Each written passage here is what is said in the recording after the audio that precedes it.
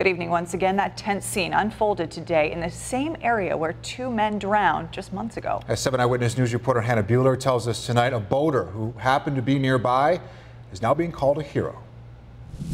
Holy there's a boat right there. This is good. Hey! Dramatic moments in the Niagara River. A man fights to keep his head above water, the current sweeping him under. All caught on camera, a nearby boat spots the man, and he grabs hold of the bottom to save his life. Brian Marszewski was taking a time-lapse photo when he saw something bobbing in the water. I just saw a guy going by. He was really calm, not making a lot of noise, just trying to, looks like, preserve his energy. He says he then saw first responders going in the other direction. I sent my girlfriend to go tell them it's this way and ran and kept up with them.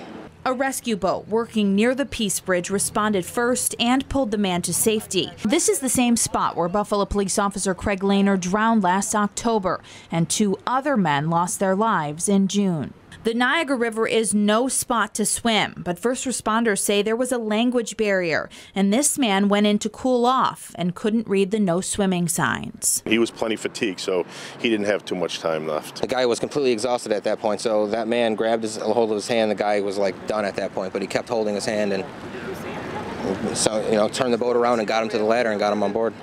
Pulled him to safety. Yes, it was amazing. That guy's a hero.